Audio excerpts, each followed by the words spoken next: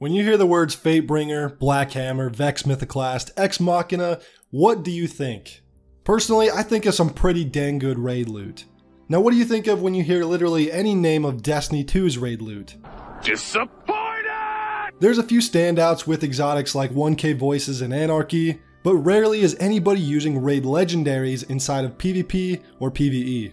In year 1, Midnight Coup was about the only raid legendary that saw any widespread use, and Inaugural Address has seemingly been able to stand the test of time over the years, but raid legendaries, generally speaking, are usually worse than most world drops, and I don't remember the last time I used a raid legendary. So what do we run raids for these days? Oh yeah, a pinnacle drop. I forget that the endless power grind is the sole focus of this game. Raids in Destiny used to have the top tier weaponry, the top tier armor, and the highest chances for rare exotics. Running a raid used to be worth it. The loot pool wasn't oversaturated with hundreds of other better weapons to drop from literally anywhere. If you wanted the god-rolled hand cannon, you ran the raid. If you wanted that badass exotic, you ran the raid instead of just buying a season pass. The more I really think about it, the more I realize loot in Destiny 2 is just awful. It's not about the quantity of drops and how many exotics release in a season. It's about the quality, and Destiny 2 is about as low quality as you can get. I want to focus on raid loot specifically in this video because I think raids need more incentive than just a pinnacle drop moving forward into Beyond Light. So let's start with the most obvious sought after loot, the weapons. Legendary weapons from raids are unique, or at least they should be. In Destiny 2, the most unique thing about a raid weapon is its appearance, and that's great and all and should continue moving forward, but what else makes it unique? Are there any perks that are exclusive to it that no other weapon can roll with? Are there raid exclusive bonuses tied to the weapon that can help out in the raid? The answer to these questions is no. Raid weapons in Destiny 2 are not special in any way. In fact, they're usually worse than any other commonly found legendary in the game. Besides a Midnight Coup or a god-rolled Nation of Beasts, you won't find a raid legendary that can do something that every other weapon can't already do. Now let's contrast that with some weapons from Destiny's first raid, the Vault of Glass. The infamous Fatebringer is a legendary hand cannon that was coveted as the best PvE hand cannon in the entire game. Now let's see why. Fatebringer had a devastating perk combination that was only available on this weapon, meaning it couldn't roll on any other hand cannon in the game. That perk combination being Outlaw and Firefly. Outlaw, which would vastly increase your reload speed on a precision kill, and Firefly, which causes the target to explode on a precision kill. Overall, great synergy and exclusive to the Fatebringer hand cannon. What else made it stand out? Well, it had an elemental burn applied, arc damage. Essentially, what this would be equivalent to now is allowing your kinetic weapons to have elemental damage in Destiny 2, meaning all 3 of your equipped weapons could have elements. It was incredibly strong at the time and was unique to every single raid weapon. There was one more thing that made Fatebringer stand out, as well as every other Vault of Glass legendary in the game. Oracle Disruptor. This weapon deals bonus damage to oracles in the Vault of Glass. Now if you've played the Vault of Glass, you know how useful this perk could be. It made almost every encounter easier because if you had a weapon with Oracle Disruptor applied, the bonus damage to oracles was incredibly high. Fatebringer was no doubt your best option for a legendary hand cannon in the Vault of Glass raid, and any activity where arc shields were a problem. And weapons like Atheon's Epilogue and Vision of Confluence had similar advantages for their elements and weapon types.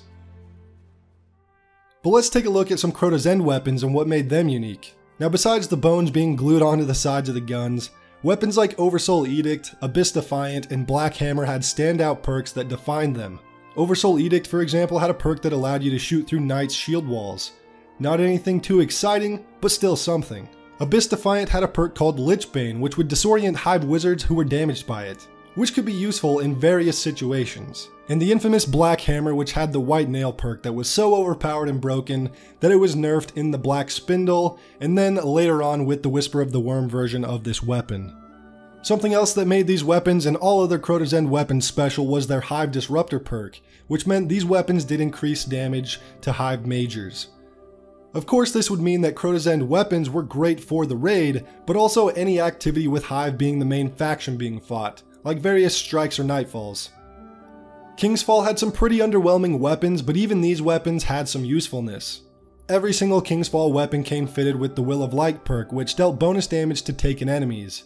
And every weapon had Cocoon, which was essentially what auto-loading holster is today. These perks were only available on King's Fall weapons, and made weapons like the Column's Terminus an absolute powerhouse and arguably the best machine gun in the game. And finally, Wrath of the Machine, where perks on the weapons were like advanced versions of perks in the game. First off, every Wrath of the Machine weapon came with Whirlwind's Curse, which dealt bonus damage to Fallen and would increase your agility stat. Already a great intrinsic perk. But weapons like the Chaos Dogma received a great synergizing perk combination of triple tap and triple double, which basically meant every time triple tap was procced, it would refund 2 bullets instead of 1. Or the Aether Nova fusion that doubled the effectiveness of the Army of 1 perk, meaning this was one of the best fusions in the game if you wanted to throw a lot of grenades. Now where are these kinds of perks on Destiny 2 raid legendaries? None of them are unique. None of them do anything useful inside or outside of the raid. Why even make raid weapons if all they do is look cool? So it's no doubt that raid legendary weapons are absolute cheeks in Destiny 2, but what about the armor? Well, you guessed it, the armor sucks too. Besides looking cool, what can this raid armor do? Anything? Any perks? Any draw beyond their appearance? Nope.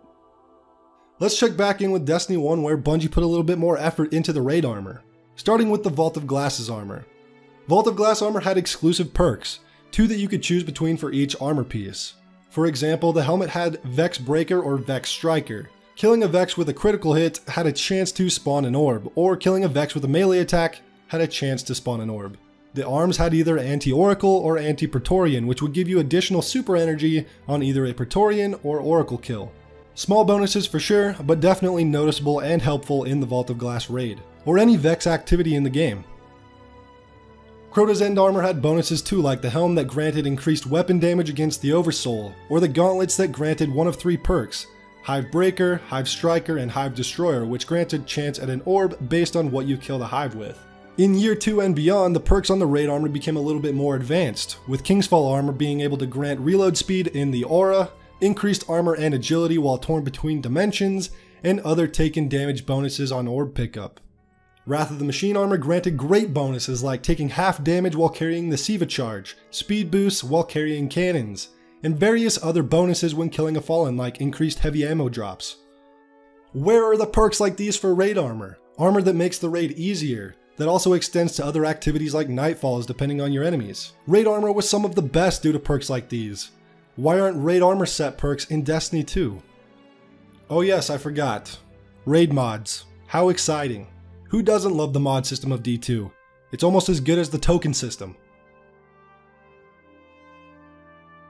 Raid exotics in Destiny 2 though have been admittedly not too bad. Legend of Acreus is a pretty good gun in certain situations, 1K Voices is an awesome weapon, Anarchy is a must-have, Divinity is pretty cool, but Taraba is just...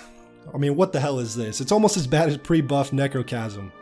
Raid exotics should continue to be rare and awesome like 1K Voices. Not everyone likes RNG drops, but I think they're great for raids. It gives people something to chase. I just think that after a certain number of clears, the odds should go up more and more just like they've done recently with 1K and Anarchy. Destiny 1 and Destiny 2 raid exotics have been pretty good so far, and I hope they continue to be worth chasing in Beyond Light. Now what needs to be done for raid loot to make it worth chasing? Well, like I mentioned, exclusive perk combinations for weapons could be a good start. In Beyond Light, allow for perk combinations on, let's say, the new hand cannon that are unattainable on any other weapon. Maybe it doesn't have to be some crazy deadly combo, maybe it's a little bit situational, but at least something unique. And do that for all the weapons in the raid, and maybe even add a perk similar to Hive Disruptor where you deal increased damage to certain enemy types. Raid armor should have perks applied. Retire the raid mods. Maybe it's just me, but mods suck. Running raids, people are just hoping for raid mods, and I gotta say, that's pretty boring. Running a raid for a mod rather than a certain armor piece or weapon is just straight up bad loot design. Raid armor should have perks that help with the raid encounters like the Wrath armor, and maybe receive a bonus when a full set is equipped so there's incentive to acquire and run a full set. Raid loot should be some of the best loot in the game and should have a purpose beyond raid mods or power leveling. Again, raids should have the best loot in the game. Right now, the easiest activities grant far better loot than any raid, and that's a problem. In Beyond Light, I hope to see the raid loot evolve a little bit more and be a little bit more relevant than it is in the current game. But let me know what you guys are thinking by leaving a comment down below. Also, leave a like on the video if you agree with anything that I said, and subscribe for more Destiny discussions. Thank you so much for watching, and I'll see you in the next one.